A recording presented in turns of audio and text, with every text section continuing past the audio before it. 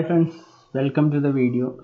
ഞാൻ ഇന്ന് എക്സ്പ്ലെയിൻ ചെയ്യാൻ പോകുന്നത് basic concept of accounting, how to make A journal entry. അതായത് ജേർണൽ എൻട്രി നമുക്ക് എങ്ങനെ ഉണ്ടാക്കാം എന്നുള്ള കാര്യങ്ങൾ സ്റ്റെപ്സ് ബേസിസിലാണ് ഞാൻ പറയുന്നത്.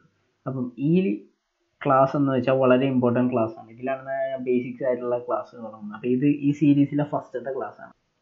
സോ നമുക്ക് തുടങ്ങാം. അപ്പോൾ അക്കൗണ്ടിങ് എന്ന് പറഞ്ഞാൽ അക്കൗണ്ടിങ് എന്ന് വെച്ചാൽ വൺ ഓഫ് ദി മേജർ ബിസിനസ്സിൻ്റെ ഏറ്റവും അത് നമുക്ക് മാറ്റി നിർത്താൻ പറ്റാത്ത ഒരു ഫംഗ്ഷനാണ് അക്കൗണ്ടിങ്ങിൻ്റെ.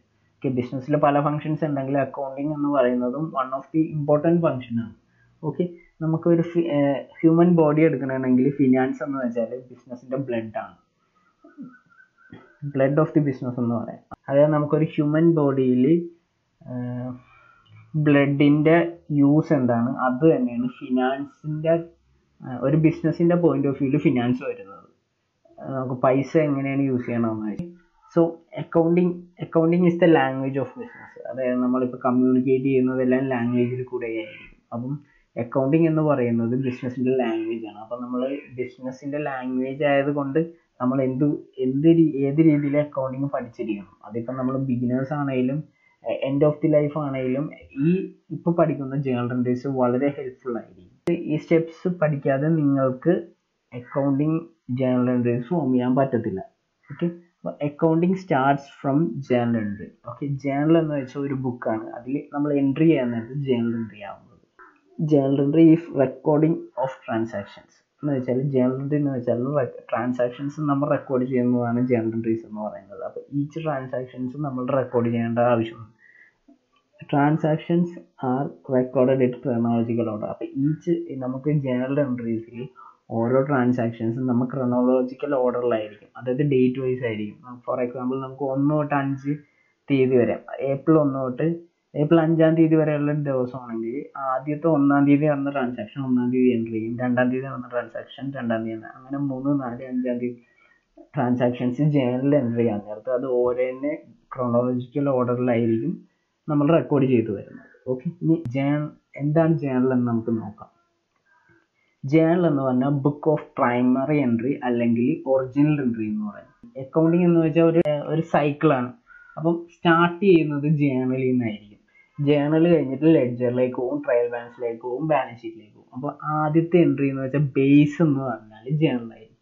അപ്പോൾ each entry is one transaction. അതായത് ഓരോ എൻട്രീസും ഓരോ ട്രാൻസാക്ഷൻ ആയിട്ടായിരിക്കും ജേർണലിൽ റെക്കോർഡ് ചെയ്യുന്നത്.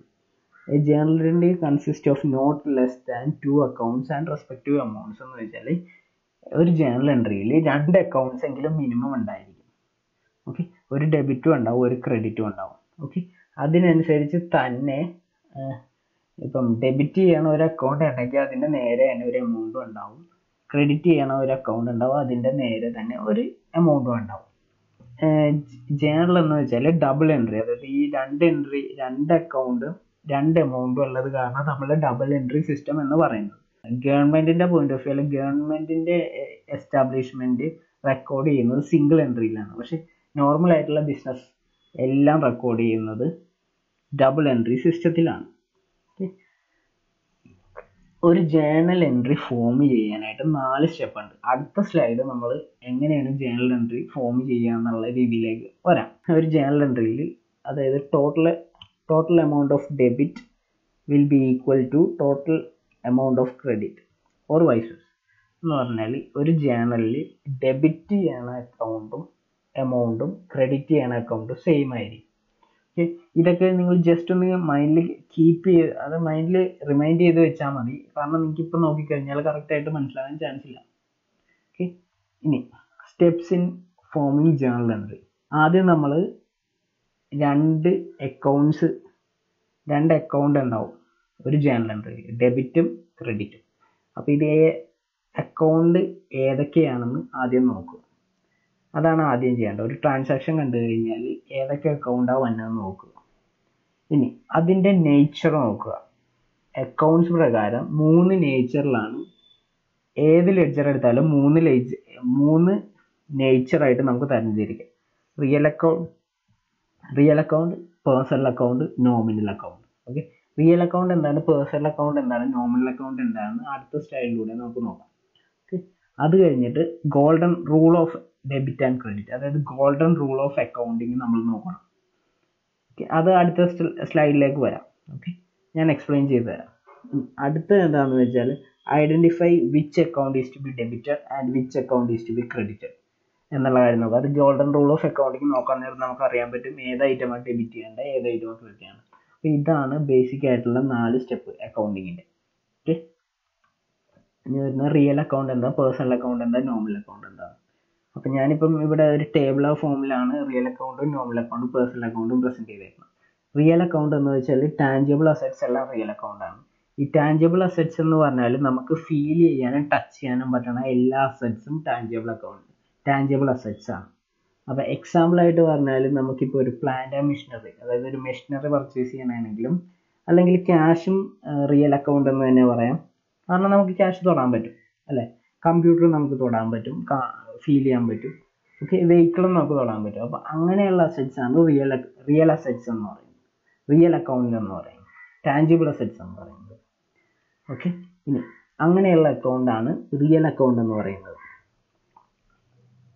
ഇനി പേഴ്സണൽ അക്കൗണ്ട് എന്ന് വെച്ചാൽ എല്ലാ പേഴ്സൺ റിലേറ്റഡ് ആയിട്ടുള്ള അക്കൗണ്ട്സ് എല്ലാം, അല്ലെങ്കിൽ ഒരു ഓർഗനൈസേഷനോ ഒരു കമ്പനിയോ ഒരു ഫേമോ തമ്മിൽ നമ്മുടെ ബിസിനസ് വേറൊരു ഫേമോ കമ്പനിയോ അങ്ങനെ എന്തെങ്കിലും ഒരാളായിട്ട് തമ്മിലുള്ള ട്രാൻസാക്ഷൻസ് എല്ലാം പേഴ്സണൽ അക്കൗണ്ട് എന്നുള്ള പോയിന്റ് ഓഫ് വ്യൂ വരും. അതായത് മിസ്റ്റർ മോഹൻസ് അക്കൗണ്ട്, അല്ലെ A&B കമ്പനി അക്കൗണ്ട്, അല്ലെങ്കിൽ എക്സ് ലിമിറ്റഡ് അക്കൗണ്ട്, പിന്നെ all debtors account, creditors account. Debtors account എന്ന് വെച്ചാൽ നമുക്ക് ബിസിനസ്സിൽ നമുക്ക് തരേണ്ട ആൾക്കാരെ ഡെറ്റേഴ്സ് എന്ന് നമ്മൾ ബിസിനസ്സിൽ വിളിക്കും. ഓക്കെ, നമ്മൾ പൈസ കൊടുക്കേണ്ട ആൾക്കാർക്ക് നമ്മൾ ക്രെഡിറ്റേഴ്സ് എന്ന് പറയും. ഓക്കെ, ഇനി പാർട്ട്നേഴ്സ് ക്യാപിറ്റൽ അക്കൗണ്ട് എന്ന് വെച്ചാൽ ഒരു ഫേമിൽ ഇപ്പം കുറേ പാർട്ട്നേഴ്സ് ഉണ്ടാവും. അപ്പോൾ പാർട്ട്നേഴ്സ് എല്ലാവരും ഫേമിൽ ബിസിനസ് തുടങ്ങാൻ വേണ്ടി ക്യാപിറ്റൽ എന്ന് പറയുന്നത് കൊണ്ടുവരും. അപ്പം അവർക്ക് ഓരോ പാർട്ട്ണറിനും ഓരോ ക്യാപിറ്റൽ അക്കൗണ്ട് കൊണ്ടുവരും. അതാണ് ഈ പാർട്ട്നേഴ്സ് ക്യാപിറ്റൽ അക്കൗണ്ട് എന്ന് പറയുന്നത്. ഇനി പ്രൊപ്പറേറ്റേഴ്സ് ക്യാപിറ്റൽ അക്കൗണ്ട് എന്ന് വെച്ചാൽ ഒരു സിംഗിൾ ആള് ബിസിനസ് തുടങ്ങാൻ നേരത്ത് അത് പ്രൊപ്പറേറ്റേഴ്സ് ക്യാപിറ്റൽ ആയിട്ട് മാറും. ഓക്കെ, ബാങ്ക് അക്കൗണ്ട് എന്ന് വെച്ചാൽ നമുക്ക് എല്ലാവർക്കും അറിയാം, ബാങ്കിനെ നമ്മളൊരു പേഴ്സൺ ആയിട്ടാണ് കാണുന്നത്. അപ്പോൾ ആദ്യം വെച്ചിട്ടുള്ള ട്രാൻസാക്ഷൻസ് എല്ലാം പേഴ്സണൽ നേച്ചർ, അതായത് ഇവിടെ വരുമ്പോൾ പേഴ്സണൽ അക്കൗണ്ട് എന്നുള്ള പേരിൽ വരും. ഇനി നോമിനൽ അക്കൗണ്ട് എന്ന് പറയുമ്പോൾ എല്ലാ എക്സ്പെൻസും ലോസസും ഇൻകംസും ഗെയിൻസും വരും. തൽക്കാലം നിങ്ങൾ എക്സ്പെൻസും ഇൻകവും മാത്രം കൺസിഡർ ചെയ്താൽ മതി. ലോസും ഗെയിനും കുറച്ച് കോംപ്ലിക്കേറ്റഡ് ആണ്. അപ്പോൾ ഇപ്പം അത് നിങ്ങൾ തലയിൽ കയറ്റേണ്ട, നിങ്ങൾക്ക് അത് ഭയങ്കര പാടായിരിക്കും. ഓക്കെ, അപ്പോൾ അതിൻ്റെ എക്സാമ്പിൾ എന്ന് പറയുന്നത് rent account, interest account, sales account, salary account, ഇതൊക്കെയാണ് നോമിനൽ അക്കൗണ്ടിൻ്റെ എക്സാമ്പിൾ. ഓക്കെ, ഇനി നമുക്ക് നെക്സ്റ്റ് പോകുന്നത് ഗോൾഡൻ റൂൾസ് ഓഫ് അക്കൗണ്ടിങ് എന്താണെന്ന് നമുക്ക് നോക്കാം. Golden rules of accounting split ചെയ്തതാണ് റിയൽ അക്കൗണ്ടും പേഴ്സണൽ അക്കൗണ്ടും നോമിനൽ അക്കൗണ്ടും എന്നുള്ള രീതിയിൽ. അപ്പോൾ റിയൽ അക്കൗണ്ട് ആണെങ്കിൽ ചെയ്യേണ്ട കാര്യങ്ങളും, പേഴ്സണൽ അക്കൗണ്ട് ആണെങ്കിൽ എന്തൊക്കെ ചെയ്യണം, നോമിനൽ അക്കൗണ്ട് ആണെങ്കിൽ എന്തൊക്കെ ചെയ്യണം. പറ്റുകയാണെങ്കിൽ നിങ്ങൾ ഇതിനു മുമ്പുള്ള നോമിനൽ അക്കൗണ്ട്, റിയൽ അക്കൗണ്ട് അതിൻ്റെ ഒരു സ്ക്രീൻഷോട്ട് എടുത്ത് വെക്കുവാണെങ്കിലും, പിന്നെ ഈ ഗോൾഡൻ റൂൾസ് ഓഫ് അക്കൗണ്ടിങ്ങിൻ്റെ ഒരു സ്ക്രീൻഷോട്ട് അല്ലെങ്കിൽ ഫോട്ടോ എടുത്ത് വെക്കുവാണെങ്കിൽ നിങ്ങൾക്ക് ഫർദർ ആയിട്ടുള്ള ക്ലാസ്സിൽ വളരെ ഉപകാരപ്പെടും. ഓക്കെ, അതല്ലാതെ ഞാൻ ഇതിൽ എക്സ്പ്ലനേഷൻ തന്നു തന്നെയാണ് പ്രസന്റ് ചെയ്യാൻ ഉദ്ദേശിക്കുന്നത്. ഓക്കെ, അപ്പം റിയൽ അക്കൗണ്ടിൽ വരാൻ നേരത്ത് debit what comes in, credit what goes out. ഒരു റിയൽ അക്കൗണ്ട് കയ്യിലേക്ക് വരുവാണെങ്കിൽ, അകത്തേക്ക് വരുവാണെങ്കിൽ ഡെബിറ്റ് ചെയ്യുക, പുറത്തേക്ക് പോവുകയാണെങ്കിൽ ക്രെഡിറ്റ് ചെയ്യുക. ഓക്കെ, ഇനി പേഴ്സണൽ അക്കൗണ്ട് എന്ന് പറഞ്ഞാൽ debit the receiver, credit the giver. Okay, അതായത് റിസീവറിനെ നമ്മൾ ഡെബിറ്റ് ചെയ്യുക, ഗിവറിനെ നമ്മൾ ക്രെഡിറ്റ് ചെയ്യുക. ഓക്കെ, നമുക്ക് പൈസ കിട്ടുവാണെങ്കിൽ പൈസ തന്നെ ആളിനെ നമ്മൾ ക്രെഡിറ്റ് ചെയ്യുക. ഓക്കെ, ഇനി നമ്മൾ കൊടുക്കുവാണെങ്കിൽ അവർക്കാണ് കിട്ടുന്നത്, അപ്പോൾ നമ്മൾ ഡെബിറ്റ് ചെയ്യുക. ഓക്കെ, ഇനി nominal account debit all expenses and gains, expenses and losses, credit all incomes and gains. ഇവിടെ ഞാൻ ഗെയിൻസ് എന്ന് എഴുതിയേക്കണം, പക്ഷെ അത് ലോസസ് ആണ് കേട്ടോ. Debit all expenses and losses, credit all incomes and gains ആണ്. ഓക്കെ,